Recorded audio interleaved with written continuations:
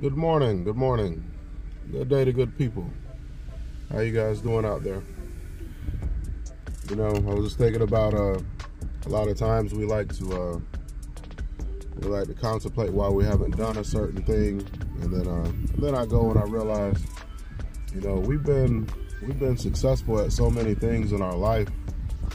You know, we've already accomplished so many things in our life.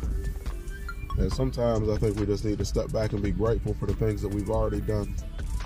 I look back on all the things that I've learned and the journey that I'm on, and I'm like, hey man, I wish I could have been more financially successful and things like that. But then I'm thinking about where I came from. Like, me and my wife got married. We were living in maybe a 600, 800 square foot apartment. 1 bedroom, 1 bath. Now, you know, we bought our home. Oh, the police done got somebody over there. But yeah, now we done bought our home, and we're on the path. We're on the path to investing or buying our first investment property.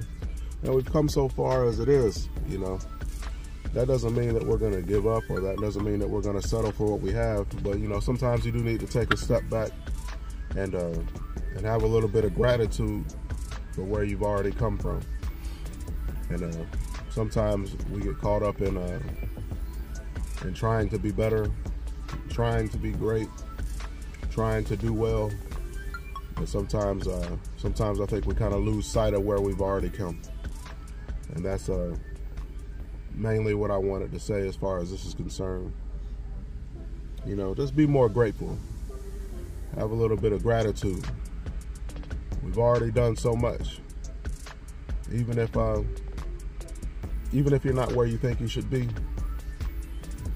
you're further than you should, or you're further than you would have been if you didn't try. You're further than you would have been if you didn't do anything. So just keep that in mind. We're gonna be grateful, and we're gonna go be great.